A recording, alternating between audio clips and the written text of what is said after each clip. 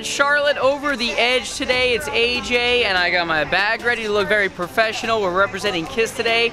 It's all for a good cause, for the NASCAR Hall of Fame. We're going over the edge. I'm feeling like Spider-Man out here today, okay?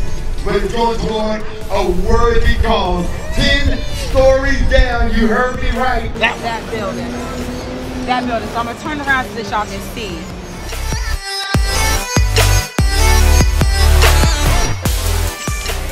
Ready, baby? Who wants some?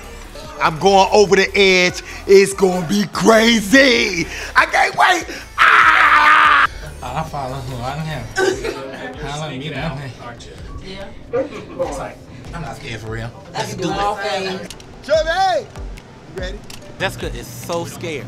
Jessica is so nervous. Like, I'm gonna have to go slow just to stay at her pace. Recording? Yeah, we good now. We good. Oh, we're looking like that. Perfect. All the way nervous. I told you to wait for me, bro. I couldn't. I still got so far to go. Oh man. Oh, why did I will never do this again. Sorry if I'm waking people up. Oh. I need a raise. Yeah, Jeff.